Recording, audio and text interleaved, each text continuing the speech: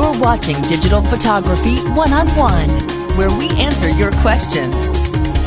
Here's your host, Mark Wallace. Welcome to the first episode of Digital Photography One-on-One.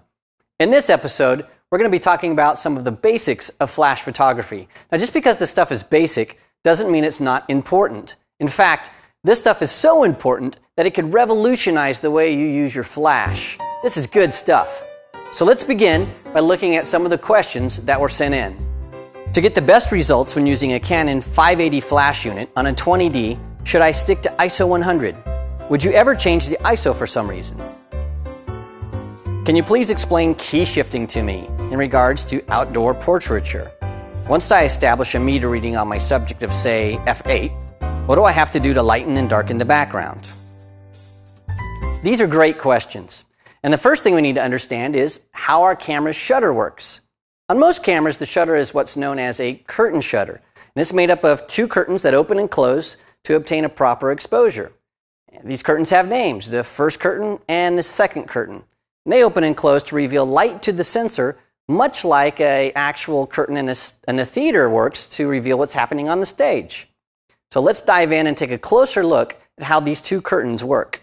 When you press the shutter release with your finger, it tells the camera to open the shutter. The first curtain opens to reveal the light to the camera sensor. Then the second curtain follows behind to hide the light. Then the curtains reset and wait for you to press the shutter release again. Let's watch that again.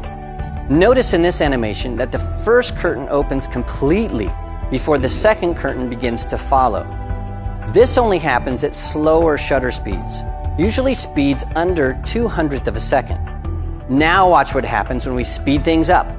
When the shutter speed is faster, the second curtain can't wait for the first curtain to open all the way. If it does, it won't make it across in time. Notice in this animation that the shutter is never fully open. It just reveals a slit of light as it travels across the sensor. As the shutter speed increases, the slit becomes smaller and the curtains move faster. Now that you know how the shutter works, we can begin to talk about a few things. The first, sync speed. Sync speed is the shutter speed on your camera that allows the first curtain to fully open before the second curtain begins to follow. In other words, it's the fastest shutter speed you can use with a flash. Let's take another look at that animation, this time with the flash in the mix. When our camera's shutter speed is set to sync speed or slower, a few things happen. When you push your shutter release button, the first curtain opens. And as soon as the first curtain is fully open, the flash fires. Then the second curtain closes. Now, if we set our shutter speed too high, we'll have problems. Let's take a look. When you press your shutter release, the first curtain will begin to open. But before it's fully open, the second curtain begins to close. When the first curtain is fully open, the flash fires just like it did before. But this time, part of the sensor is covered by the second curtain. This will cause our photo to have a black area. And the faster your shutter speed, the more black you'll have in your photo. To make sure you don't have this problem, always set your shutter speed to your camera's sync speed or slower. Sometimes sync speed is called X-sync. X-sync and sync speed are the same thing. You can find out what your camera's sync speed is by looking in your user manual. For most cameras, it's 1/200th of a second. You may have noticed that I keep saying, if you set your camera's shutter speed to sync speed or slower, that's because if you slow down your shutter speed, you can create magic. That's because you're actually controlling two exposures at the same time. You're controlling the ambient light exposure, that's any light that's not coming from your flash. And you're also controlling the flash exposure, that's the light that is coming from your flash. Now, to help you understand this, we're going to do a little exercise. We're here in the parking lot of our studio, and it's not a very glamorous location, but it's a perfect location for this demonstration. I'm keeping this simple by using just a single ProPhoto head and a softbox. And this is going to give a nice soft light on our model here. This is Megan. And I've already metered this, so I have my camera set to 1/250th of a second, which is my sync speed, and this is metered at f18. So I'm going to take two pictures, the first without a flash and the second with a flash. Look right this way, Megan. Look right at me. Gorgeous, just like that. Perfect. Let's take a look at that photo. Now this photo is absolutely black. That means at 250th of a second and f/18, there's not enough ambient light to get a decent exposure.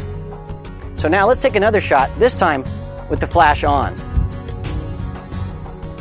There we go. Wow, look at that. In this shot, Megan is lit, but the background is still totally black. What that means is that the only light that the camera sees is the light that's coming from the flash. Now, if we want more ambient light, what we'll need to do is slow down the shutter. So what I'm going to do is I'm going to take a series of shots where I progressively slow down the shutter so you can see how dramatic this is.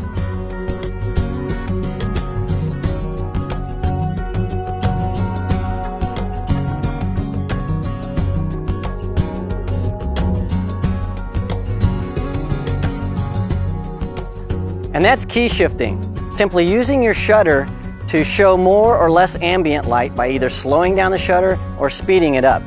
Now, if you don't have a fancy light meter and a pro photo setup with a softbox, you can still do this. You can just use an on-camera flash like a Nikon Speedlight or a Canon 550, 580, something like that, and actually the camera will do most of the work for you. Simply put your flash on your camera, set your camera to manual mode, and then set your aperture setting to something about 4.5 and your shutter speed to around 200th of a second. Then take a photo, slow down your shutter speed, take another photo, slow down your shutter speed again, and take another photo, and just keep going to see what happens. It's a lot of fun. In fact, let's try it.